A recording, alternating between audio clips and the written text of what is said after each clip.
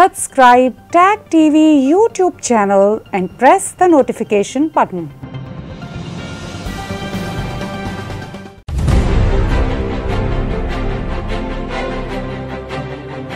People have to live in unity. We are still in transition. Civil society has been decimated. Of course, we rely on media. And I think the government has not done enough. The international community has failed to respond. No place in the world is perfect. Yoga event is held here. Severe injustice and they should be stopped. We should raise our voices, condemn this brutal act.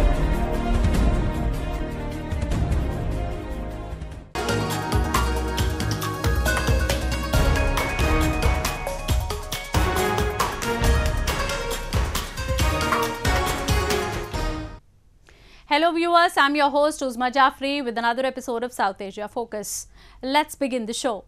It appears that the time limit of the recent Chinese mind game in India is over.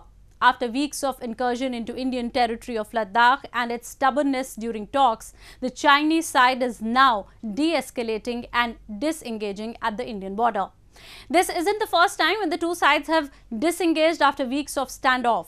Even in 2017, both sides had confronted each other for over 2 months near the Indian state of Sikkim.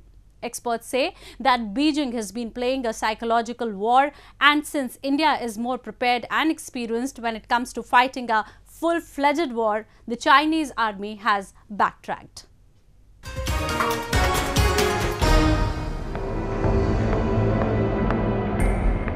China's Public Liberation Army has once again started vacating the Indian region it had illegally occupied in the past several weeks. The two diplomatic sides received a shot in the arm after both of them agreed to gradually de-escalate at the de facto border along the Indian Union territory of Ladakh. Chinese side, which was unyielding during different commander-level negotiations, said that it was looking forward to ease tension at border through effective communication channels with India. 对现场的具体情况，我没有办法，我没有更多的具体的信息可以向你提供，但是我可以向你确认，中印双方通过外交和军事的渠道，已经就妥善处理中印边界西段的有关事态进行了有效的沟通，取得了积极的共识。那么现在双方呢，也正在按照已经达成的有关的共识，为缓和边境的局势采取相应的行动。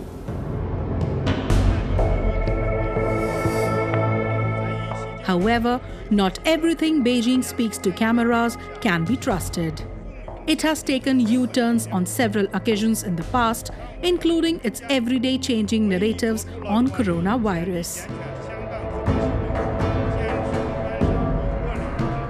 The country's diplomacy is loaded with sugar, but the reality reeks of conspiracies and its constant plans of occupying others' territories to further its own imperialist agenda. Various open intelligence sources across the globe have confirmed that it was Chinese army that had violated the decades-old status quo in the region. China has blatantly lied through its mouthpieces that it got alert on seeing the construction along the border and it built up against the same. However, the truth is that India was constructing miles inside its own territory and Chinese version was nothing short of hogwash. China is also rattled by the fact that despite of all its social media lies and tricks, it has been unable to create even a small dent in the Indian army morale. As per various reports, which the officials have not confirmed, New Delhi was not ready to give in to Chinese bullying this time and had started mobilizing its troops in Ladakh to counter Chinese build-up. Their army, there's big, bulky, big with modern weapon, but the soldiers are not properly trained to fight a war, sustained war. They are more or less like showmen, show soldiers for ceremony. Of course, they look very good on parade and all with beautiful timings and all, that's about all. So Chinese know very well that Indians will not, hesitate in giving them a drubbing. But China is trying to play on the moral pressure on the India, psychological pressure. And that is why it's trying to talk big putting in tanks, bringing in so many things. While Beijing claims that it wants peace with all of its neighbors, it cannot afford a war with anyone, especially India, under current circumstances. Its economy that has been hit hard due to the spread of coronavirus and is likely to decline even more in coming quarters has stakes worth $30 billion in Indian market. It is earning almost double of it from India every year. Many of its companies that have been ostracized and banned in other countries have their limited market left in India. Its ties with its immediate neighbors and economic powers are at an all-time low due to what some call it complicity, while others say its culpability in the outbreak of COVID-19. China is on a slippery slope both economically and diplomatically, and in such a situation, even conceiving a war should be its last priority, let alone fighting and winning it.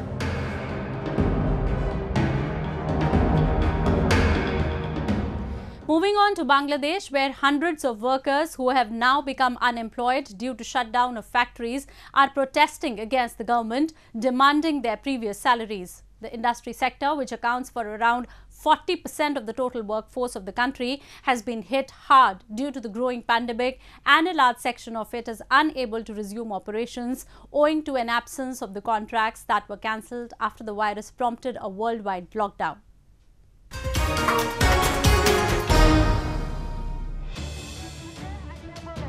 Hundreds of garment workers protested overdue wages and shuttered factories near Bangladesh's Labour Ministry. They were from the Dhaka Export Promotion Zone, an area with hundreds of factories in the city. Although hundreds of garment factories were able to reopen at the end of April after a week-long shutdown to curb the spread of the coronavirus, many have remained closed, unable to export goods and without new orders. These workers are now at a point in their lives where they neither have jobs nor savings for their future.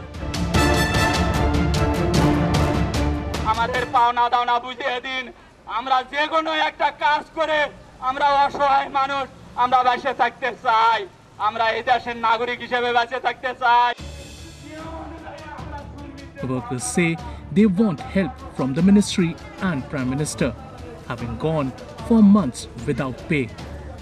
Bangladesh is home to around 4,000 garment factories employing 4.1 million workers, and industry groups for the sector had previously warned that the shutdown that began on March 26 could cause the country to lose $6 billion in export revenue this financial year. Bangladesh is one of the fastest growing economies in South Asia and around the world, but a large section of it lives under national poverty standards and even more on just above the line. People living under poverty comprise around 21% of the total population, and with country's industries enduring a huge economic blow due to the virus lockdown, a sudden spike in the numbers is expected. আমাগর বেতন দেয় না বোনাসও দেয় না আমরা অনেক অসহায়ভাবে আছি আমাগর বাচ্চা কাচ্চারে লেখাপড়ার খরচ দিতে পারি না আমরা রুম ভাড়া দিতে পারি না দোকান বাকি দিতে পারি না আমাগর মাননীয় প্রধানমন্ত্রীর কাছে আকুল আবেদন আমাগর এই ফ্যাক্টরির যত শ্রমিক ভাই বোন আছি সবার পাওনা দাওনা যাতে উনি বুঝায় দেয় As per a tally, around 1,000 people have died in Bangladesh due to coronavirus. Experts say that the unemployment rate, which today stands at 4.29%, might witness a sudden spike due to the coronavirus in near future. Major financial observers say that all sectors of Bangladesh, whether it is industry, agriculture or service sector, are projected to suffer a comprehensive decline this year. In 2019, 39.7% of the employees in Bangladesh were active in agriculture sector, 20.53% in industry and 39.76% in the service sector. Moving on to India, where its largest public service, the Indian Railways, has turned out to be a savior for the citizens amid coronavirus crisis. Starting from the cancellation of trains to supplying essential commodities, Railways has gone an extra mile to contain the virus spread. So today, let's take a look at some of the precautionary measures that the Indian Railways has taken to fight against the virus. From launching a massive awareness drive to turning the coaches into isolation wards, Indian Railways has gone full throttle to contain the outbreak. Despite COVID-19 induced nationwide lockdown, it maintained its freight corridors at full capacity, ensuring the availability of essential commodities through its 24/7 freight and parcel train services.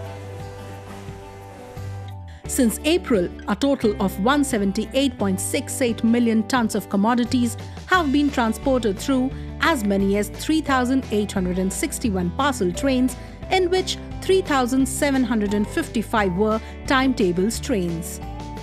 Zonal railways are regularly identifying and notifying routes of these parcel trains that are being operated on 96 routes. Indian Railways traffic service officers have also come up with Setu facility that has emerged as a big relief for the people amid coronavirus, as it allows customers to call and place requests for bulk essential items. Covid महामारी के कारण देशव्यापी lockdown की स्थिति को देखते हुए Indian railway traffic services के ऑफिसर्स द्वारा सेतु नाम का एक इनिशिएटिव लिया जा रहा है। इसके अंतर्गत कोई भी व्यक्ति, संस्था, प्रशासन या कोई भी नीडी व्यक्ति हमारे पूरे भारतीय रेलवे नेटवर्क में चलाई जा रही टाइम टेबल पार्सल ट्रेनों के माध्यम से देश के किसी भी स्टेशन से किसी भी डेस्टिनेशन स्टेशन तक आवश्यक वस्तुएं, medicine, medical equipments, agriculture products, raw material वगैरह इनकी बुकिंग करा सकते हैं और अपने गंतव्य स्टेशन तक उसको ले जाया जा सकता है। Indian Railways also helped the stranded migrant workers to reach their hometown through its special Shramik trains. Till date, more than 57 lakh migrant workers have been transported through 4,155 Shramik special trains operationalized from various states. During this whole transportation process, authorities sanitized the train coaches, screened the passengers, and ensured that they practice social distancing at the railway stations.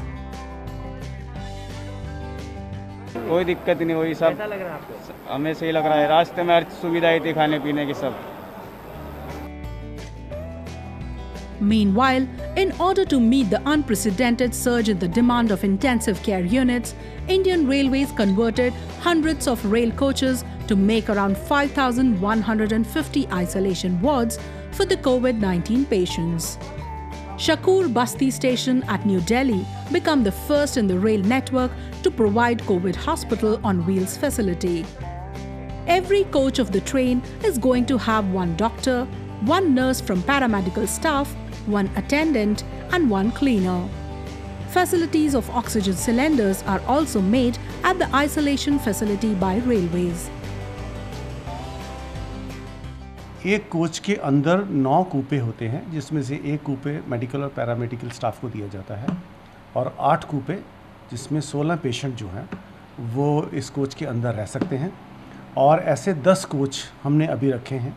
तो इसमें 160 passenger जो है वो इसमें accommodate किए जा सकते हैं।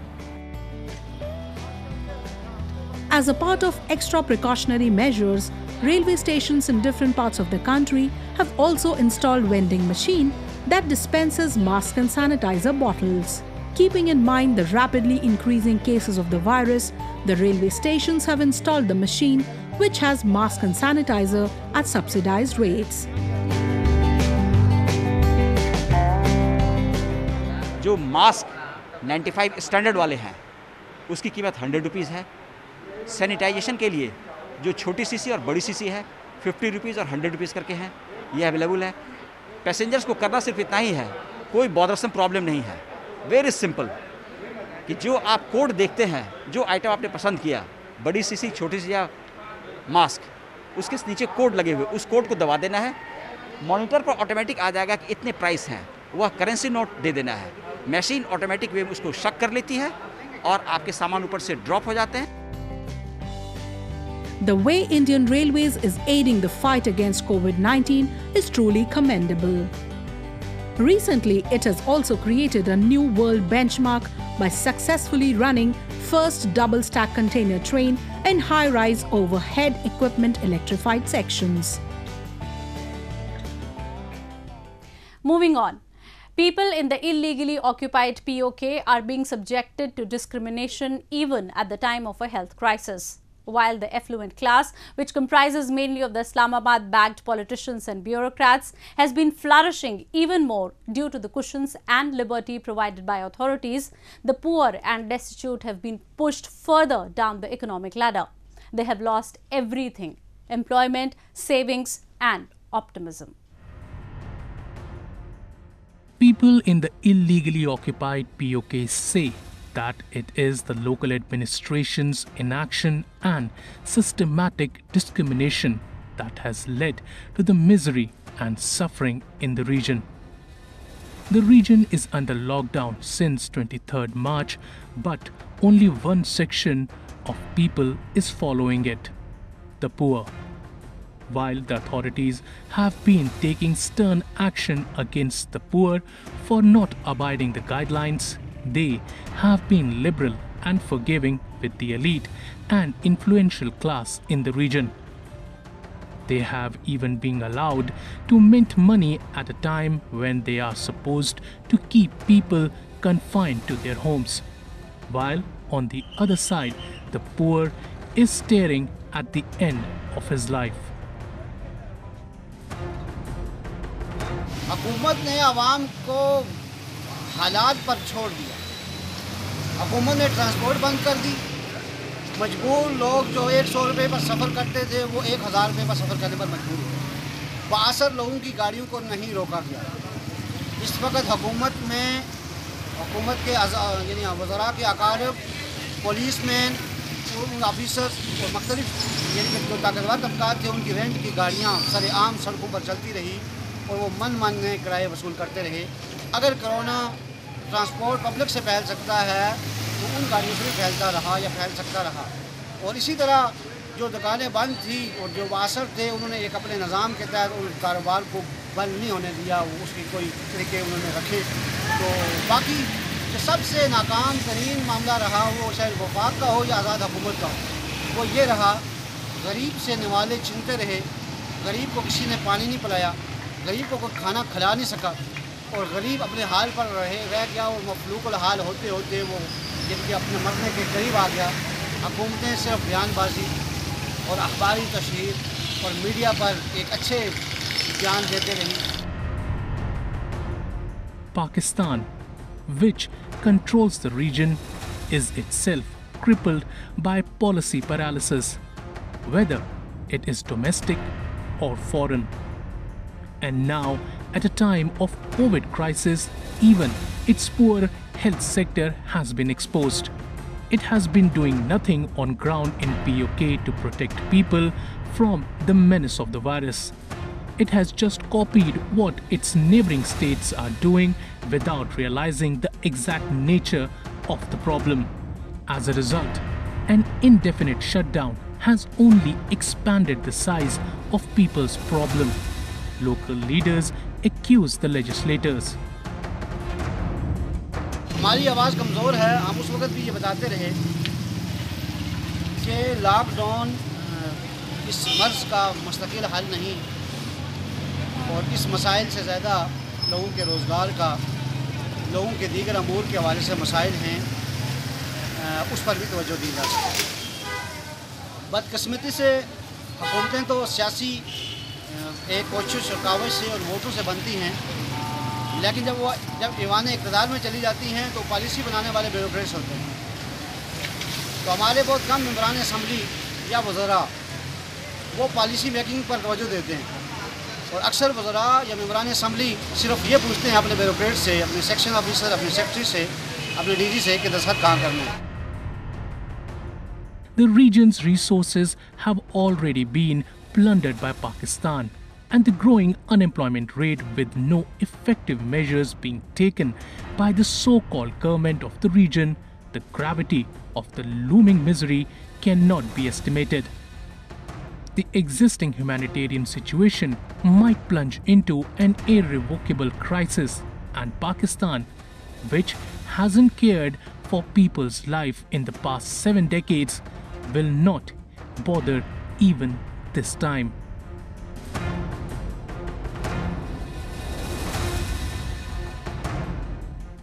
Moving on.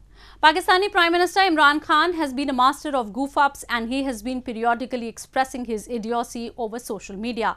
This time he took to Twitter to share a couplet in a bid to send a message of peace and brotherhood in his otherwise religiously volatile country. It turned out that he had wrongly attributed the poem to the national poet of Pakistan, Allama Iqbal, the man who is disliked by all except Punjabis in his country. Altaf Hussain, the founder of Pakistan's Muttahida Qawmi movement, has said that poet Allama Iqbal has been eulogized by Punjabi nationalists, and he did not represent the ideology of Pakistan, but of Greater Punjab for the protection of the interests of West Punjab.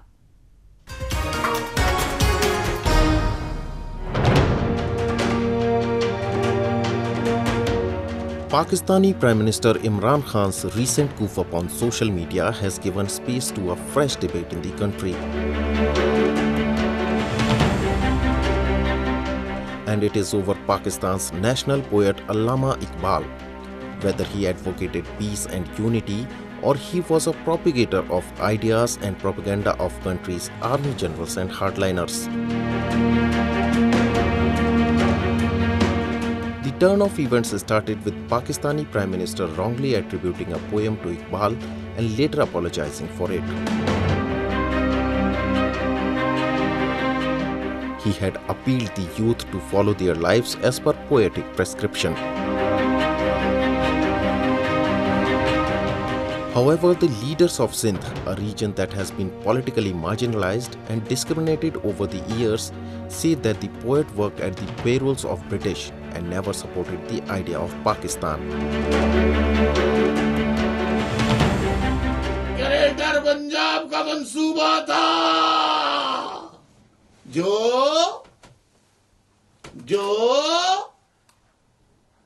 Greater Punjab के सल्तनत बरतानिया के agent अल्लामा इकबाल ने पेश किया था कि पंजाब के साथ केपीके को यानी नॉर्थ वेस्ट फ्रंटियर प्रोविंस उसको पहले कहा जाता था, प्रोविंस ऑफ सिंध को और बलूचिस्तान को अमलगमेट कर दिया जाए, यानी इंटीग्रेट कर दिया जाए, यानी मिक्स कर दिया जाए, यानी मिला दिया जाए और मिला के ग्रेटर पंजाब बना दिया जाए। Altaf Hussain, in his latest address through social media, said that Sindh, Balochistan, Khyber Pakhtunkhwa and Gilgit-Baltistan have become colonies of Punjab through the military power, and asserted that Pakistan has become Punjabistan. He said Muhajirs, Sindhis, Baloch, Pashtuns and people of Gilgit-Baltistan want freedom from Pakistan, and strongly condemned the atrocities and human rights violations in Pakistan by the state forces. Pakistan के लिए नहीं, पाकिस्तान के परचम की आड़ में पाकिस्तान के नाम पे ग्रेटर पंजाब का मंसूबा था और आज तक है। चाइना से तुम कितनी डील कर लो, सिंधी और मुहाजिर जब तक जिंदा हैं, सिंध पे चाइना के साथ करो या अमेरिका बरतानिया के साथ, कर लिया जितना करना था। Altaf Hussein's MQM, a mainstream political party of Muhajirs, has dominated Pakistan's largest city, Karachi, since the 1980s. When the security forces cracked down on the party in 1990s, Altaf Hussain sought asylum in the United Kingdom. Even from exile in London, Hussain has been a vocal critic of Pakistan's policies and often blames it of using force to muzzle dissenting voices in the country. His political messages have resonated with the mass, and the youth of the region has mobilized a campaign against the establishment. The MQM has been demanding equal rights for the Muhajirs, the people who travelled and shifted in Pakistan after the partition of India. Pakistan has been ill-treating the Muhajirs through its systematic designs. With that, we come to the end of this week's episode. See you next week. Goodbye and take care.